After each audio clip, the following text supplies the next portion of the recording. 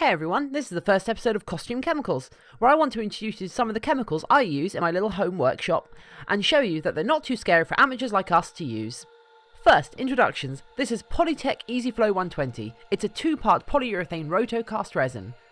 Now, those are a lot of words, and if you're new to this, it's probably quite scary, but I want to show you just how easy this is to work with. This is about a 4 out of 10 in difficulty to work with on my arbitrary scale. I've already set up my workspace. We have a set of scales, normal kitchen scales, just don't use them for food afterwards, a mixing vessel, which is just a disposable paper cup, a mixing stick, which is a tongue depressor, and some gloves, just normal disposable gloves. And also we have a tarp down over our workspace, that's over the table and the carpet, because this stuff, there's a good chance this stuff will go everywhere.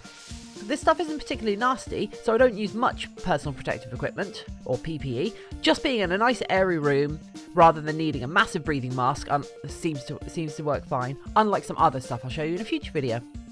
If you're particularly worried, best practice would probably state wearing a breathing mask, but I don't find it that bad. I'll be showing you how I use this on my Reaper mask mould, which is a silicone mould with a plaster mother mould I made at the end of last year, which I'm pretty happy with, but it was one of my first silicone moulds. Now, gloves on. From experience, I know how much I want to put on each layer of this mould, and I know I want 2 layers to get a nice solid mask. But when you're doing it for the first time, go a little conservative. It's better to put a little bit too much in and put an extra layer on rather than swamping your mould the first time and wasting a load of material. But then again, don't be afraid of wasting material. It's not the end of the world. Every mould you make is a learning experience, and takes an attempt or two to learn how much material is needed and the best way to cast it. Don't be afraid to fail a few times just to learn the best way to use your new mould. Since it's a 2-part resin, you need to add half of one liquid and then half of the other part. For rotocasting, it doesn't matter which part A or B you add first, I don't think.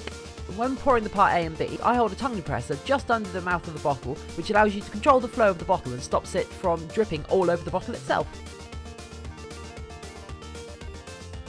Once it's all in, you don't want to mix it too vigorously because you'll get air bubbles in it, but just swish it round for a good minute or so, just to make sure everything is evenly mixed and you're scraping everything off the walls. I've not used this mould in a while, and I massively overestimated how much resin I wanted for the first layer, not taking my own advice, hence it gets a little messy. On my recent moulds, I actually write on the side of them in permanent marker how much material they take for each casting. Underestimating and adding a bit more later is much better than overestimating.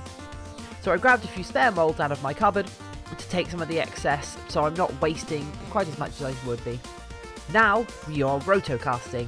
You need to slosh it around the mould, up the walls, paying careful attention to the very, very edges of your mould.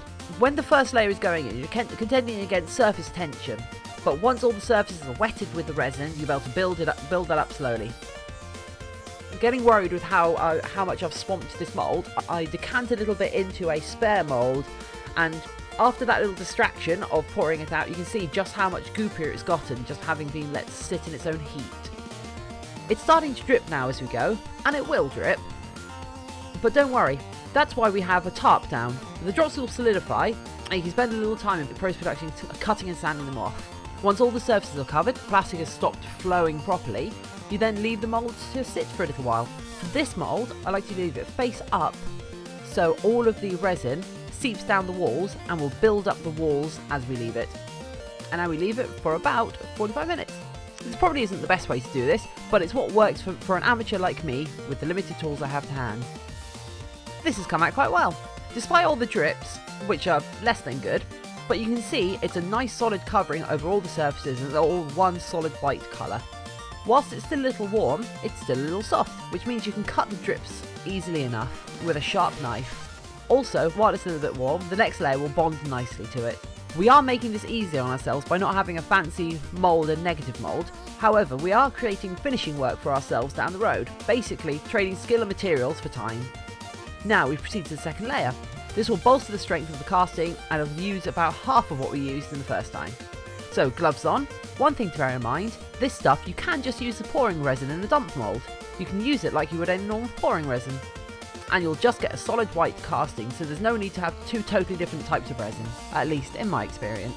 I'm reusing the mixing stuff on the first one, since it's set already so it's unreactive enough that it doesn't affect this layer. Now we're going to let it sit again. This time I was going to let it sit face down so we could get a nice solid part for the front of the mask, in the nose, around the eyes, reinforce those a bit, but because I'd added so much in the first time round, I left it face up again to allow it to drip out and create a more even surface inside. One thing to never do when you're doing a second layer of polyurethane is, if you've discovered you've not put enough resin in the first time, do not quickly mix up a second batch and dump it in while the first batch is still live in the mould. Rather than invigorating the first batch, it totally ruins it and it turns the whole thing into a horrid gunk that'll congeal its way all around and make you hate resin forever. I learned this the first time I ever did a rotocasting, and it's a mistake I won't make again. So, half an hour later, we can now take it out of the mould. Whilst it's still fresh, you'll see it's fairly flexible, and it takes about 24 hours to set properly. Make sure you don't store it in a place with any pressure or any part of it, or an environment that's too warm, as that can cause it to warp as well. These also go for storing it between events and when you're not using it. But here you have a new raw resin cast from a silicone mould. There is a Rotocast polyurethane mask. How easy was that? I hope that cleared up some ambiguity and answered some questions you had about how hard these chemicals are to use and make you a little more likely to give it a try. Thanks and goodbye.